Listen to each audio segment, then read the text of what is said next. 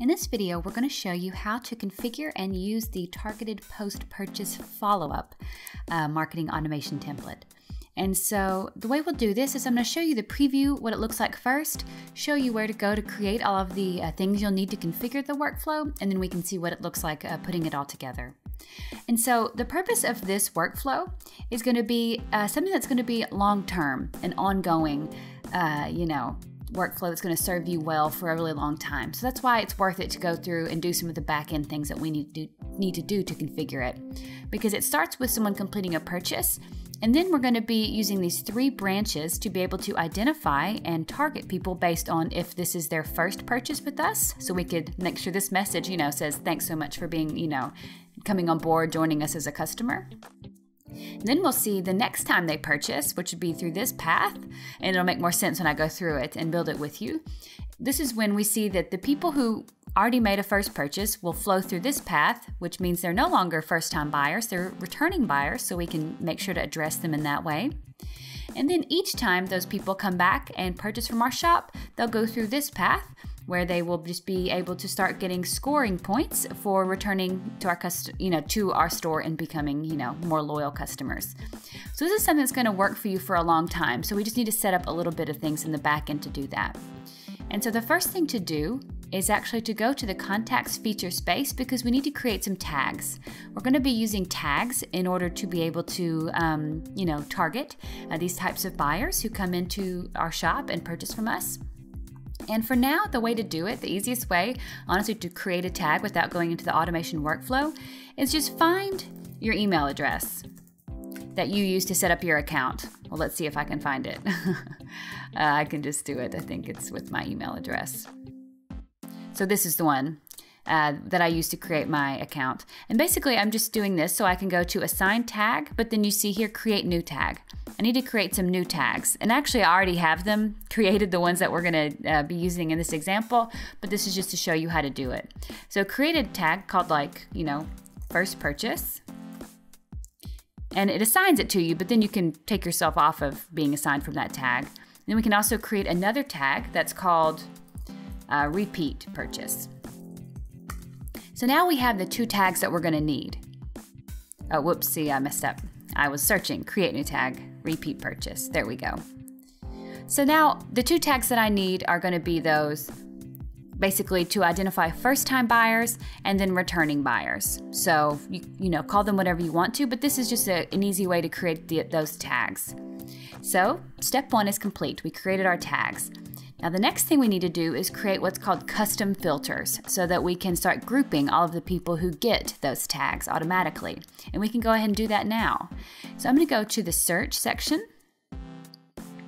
And then we've got custom filters right here. And that's what we're going to be creating, which are just basically, you can see I have a couple of examples, but these are just, going to basically called segments, a specified group of contacts.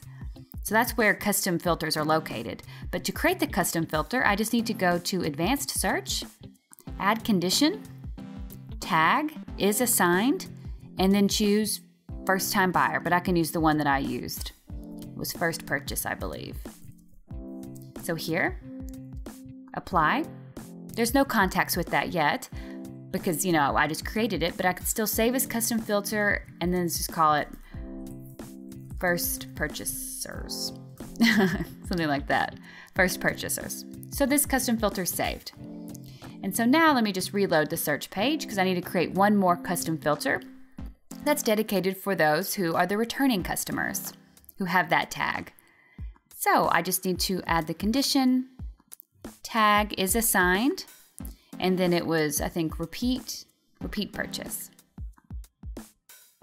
Save as custom filter, repeat purchasers.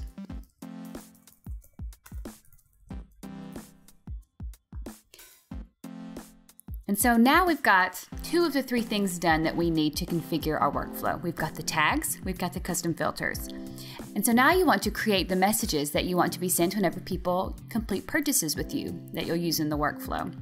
And so you can go to automation messages. So I just went to the automation feature space, automation messages, and you can create the messages that should be sent out as a result of this workflow. So you just go through to choose Create Draft, You give it a name, so I can call this first purchase thank you. Thanks for your purchase, just as an example here. I'm just going to move through this part a little bit quickly so we don't take too long.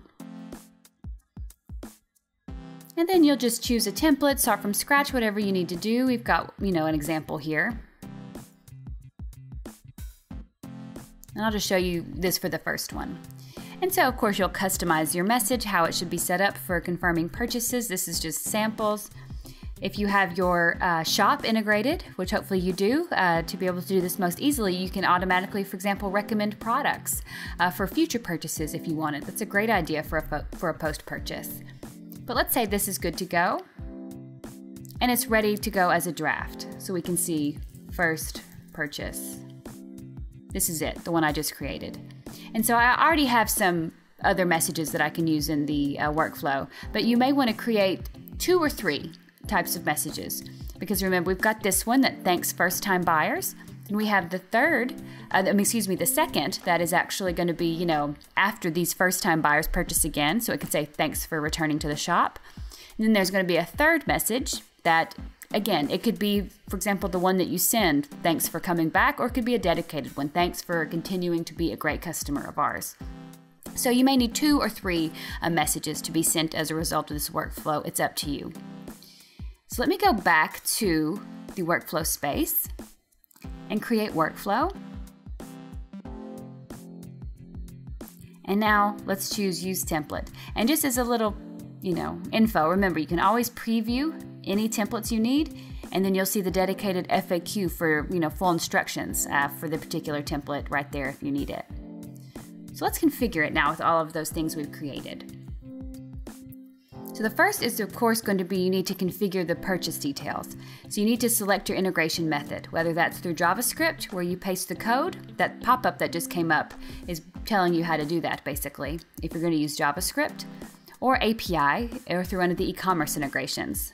So you do need to configure this. This is an important one. But let's just say for this example, I'm using the JavaScript because I have it's set up on my website, and it's just the thank you page of the purchase. But definitely recommend, making sure you know how exactly you need to be integrating your shop, your, purchase page with GetResponse. And then we need to configure this. This is what's called, we can see it here, the dynamic segment. And this is where we're going to be looking for those people who are the first-time buyers. And so we can do this choice, use an existing segment because we created it. And remember, it was called first purchasers. So this is going to be looking for everybody who has that tag of first purchase. And it'll make more sense in just a moment. Then I'm going to go ahead and go through it this way because this is actually the way that's going to be first-time buyers. So just hang with me for a minute. So this is a segment dedicated to first-time buyers. This will be dedicated to our segment of repeat purchasers.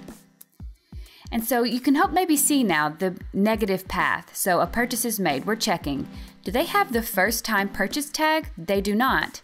Do they have the repeat purchase tag? They do not. That must mean that they are a first time buyer. So we're going to apply the tag of, first purchase right here that we created.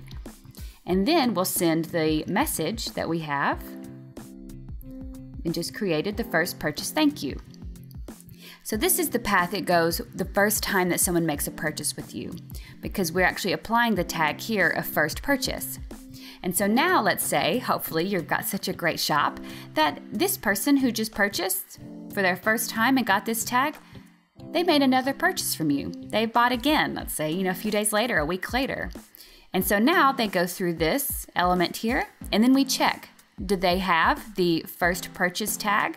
They do, because they received it right here. And so what we're going to do now is actually remove their first purchase tag, because now they're not a first purchase tag. They shouldn't have that any longer. They have come back to our store. And so now we need to choose, again, this will be another one of your messages you've created for this purpose, whether it's, it has a different wording, than this one did. Thanks so much for coming back to our store. It's totally up to you, but it needs to be another message. And then we're going to assign that other tag that we created. remember, repeat purchase or repeat buyer, however you're calling it. So step 1, first time buyer, we give them a tag and we send them a message that confirms their purchase and thanks them for, their purchase. Then they purchase again. So we see they already have this tag that was applied here. We remove that tag because now they're not a first time buyer. And we send them the message, thanks so much for your purchase, and we give them a tag of a repeat purchaser. Then let's say, again, they can't get enough of what you're offering, they purchase again. We see, do they have the first purchase tag? They do not, because we removed it here. So now we check, okay, do they have the repeat purchase tag? They do. So we send whatever message you designate here, whether it's the same as this one, if the wording works out to be generic, that's fine, or if it's dedicated, to something different. So that's why I mentioned earlier, you should create either 2 or 3 draft messages to use in this workflow, and it's up to you.